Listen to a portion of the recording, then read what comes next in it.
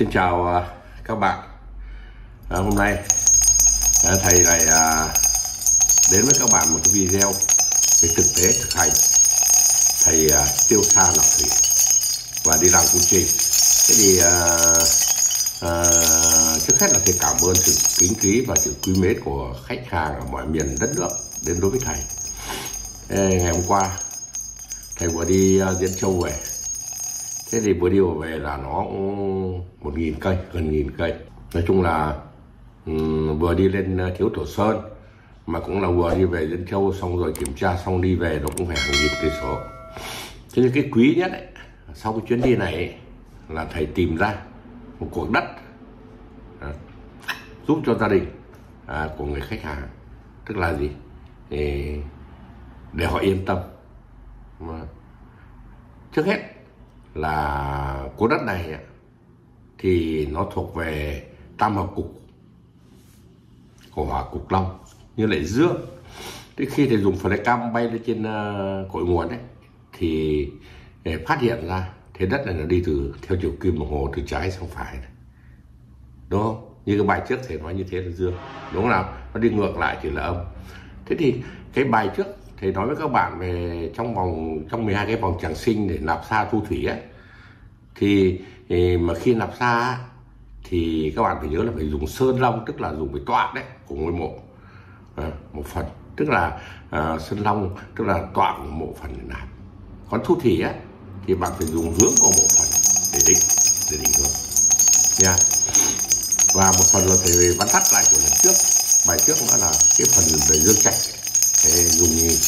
Dùng nhà để làm nhà thì chỉ cần sơn của nhà, tức là về tọa thôi, không cần phải về hướng.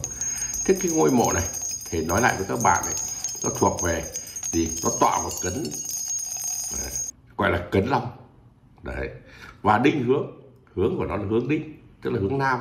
Như là nam là bính ngọ đinh thì nó nằm ở ngoài, qua ngọ thì nó là vào chữ đinh. Thế thì gọi là cấn long và đinh hướng. Thế đất là thế đất dương. Thế thì thế đất dương ấy thì khởi thuận theo chiều kim đồng hồ.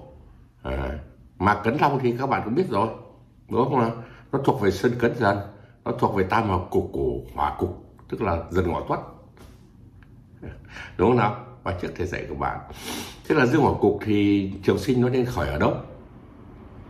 Các bạn còn nhớ không nào? Trường sinh nó khởi tại dần, đúng không?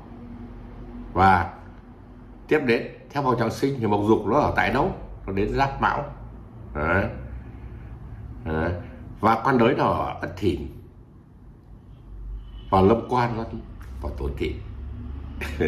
Và đế vượng thì nó vào gì? Bính ngọ, đúng không? Và suy thì nó tại đinh mùi, và dưỡng nó tại quý sửu. Đấy.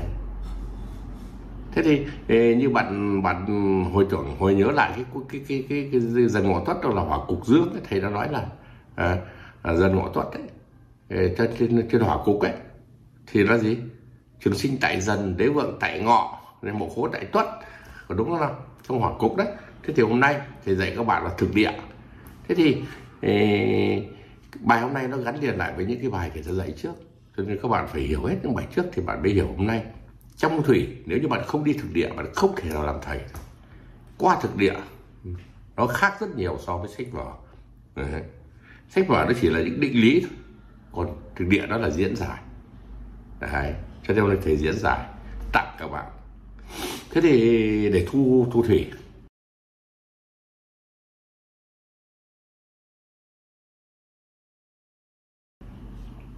thầy nói rằng đinh hướng thì các bạn biết rồi, nó thuộc song sơn đinh mùi, thuộc tam hợp mộc cục, đúng không? Hỏi bao mùi, đúng mà, quá đúng như này.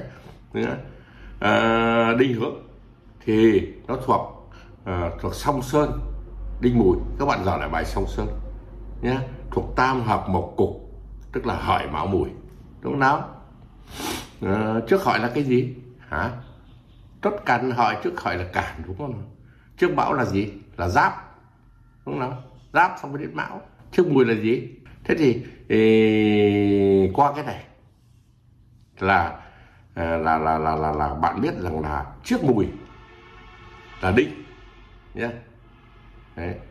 Bính, ngọ, đinh, xong đến mùi, khôn thân, đúng không nào? Thì bính ngọ thì bính trước ngọ, mùi thì đinh trước mùi, thì tức là nó là một cặp là gì, là song xuân đinh mùi. Thế thì là dương một cục thì là gì, thì khởi trường sinh ở đâu? Các bạn nhớ nào, khởi trường sinh tại Càn Hợi. Đấy là hướng đấy, để thu thủy thì bạn phải hiểu nó khởi trường sinh tại Càn Hợi. Và mộc dục tại Nhâm Tý, quan đới nó tại Quý Sửu, và lâm quan nó tại Cấn Dần nha. Cái này bạn mình nhớ. Và đế vượng nó tại Giáp Mão, và suy nó tại đâu? Suy nó tại Ất Thìn, và dưỡng nó tại đâu? Dưỡng nó tại Tân Tuất. Đấy. Các cung để thu thủy Càn, các cung để thu thủy đấy là cung Càn, cung Hợi, cung Quý Sửu, Cất, Dần, Giáp, Mão. Dễ hiểu chưa? Dễ hiểu chưa nào? Thế thì còn với một cái ngôi mộ mà nó tọa nhé, nó tọa Cấn mà nó hướng gì? Hướng Đinh, đúng không? Thì như thầy vừa nói với các bạn, một tọa Cấn, Cấn Long đó, và hướng Đinh hướng, thì thế đất nó là dương, thì bạn chỉ cần nhớ là khởi thuận là dương, thì Cấn Long thuộc song xuân với Cấn Dần thì nó thuộc tam hợp hỏa cục, Dần Ngọ Tuất thì nó là dương hỏa cục, nên khởi trường sinh tại đâu? Tại Dần nhé. Và mộc dục tại đâu? Mộc dục tại Giáp Mão, quan đối tại Ất Thìn, và tâm quan tại Tuấn Tỵ, đế vượng tại Bính Ngọ, suy tại Đinh Mùi, và dưỡng tại Quý Sửu. Thế thì giờ lại cái bài thầy đã dạy cho các bạn hỏa cục là Dần Ngọ Tuất, đúng không? Cái lúc lâu đấy thầy dạy cái cách đây rất là lâu rồi, thầy dạy các bạn nhớ tam hợp cục đấy, Dần Ngọ Tuất, đúng không? Là hỏa cục, đúng không? Thế thì cái bài đó thầy có nói với các bạn nhấn mạnh mãi là nếu thế đất dương nhé, thì khởi trường sinh tại Dần nhé, đế vượng tại Ngọ, và mổ khố tại Tuất. Còn nếu thế âm thì lại khởi trường sinh tại đâu? Tại Ngọ nhé, và đế vượng tại Dần. Đấy, nó khác nhau hoàn toàn. Thế cho nên là các bạn phải thuộc được bài tam hợp cục. Nói đến hỏa cục là Dần Ngọ Tuất, nói đến kim cục là Tỵ Dậu Sửu, nói mộc cục là Hợi Mão Mùi, nói thủy cục là Thân Tý Thìn, bạn phải thuộc thì bài này bạn mới hiểu được. Còn hôm nay thầy mời các bạn xem trực tiếp thầy làm và thầy phân tích cho khách hàng về tiêu xa thì tiêu những cái gì, và thu thủy hay gọi là nạp thủy thì nạp như thế nào, nạp ở đâu. Thế thì các bạn xem các bạn sẽ hiểu ra ngay. Mời các bạn theo dõi video, thầy đang dạy tiếp. Cấn Dần.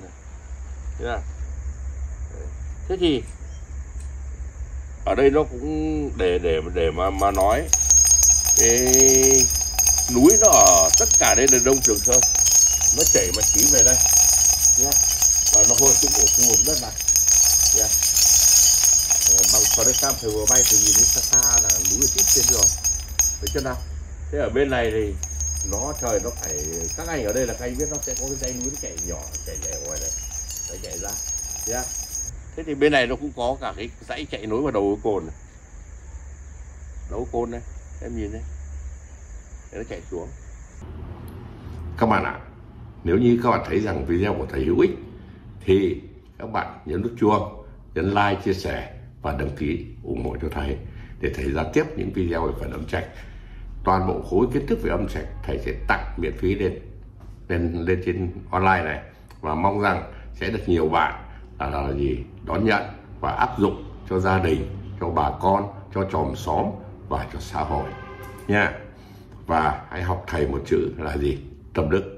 Làm không phải phí tiền nha, làm là giúp đỡ thôi nha. Thế thì video của thầy đến đây cũng dài rồi, thầy xin hẹn các bạn ở video sau. Thầy sẽ tâm sự tiếp và sẽ dạy tiếp những vấn đề tâm đắc. A Di Đà Phật. Xin chào, xin hẹn gặp lại video sau.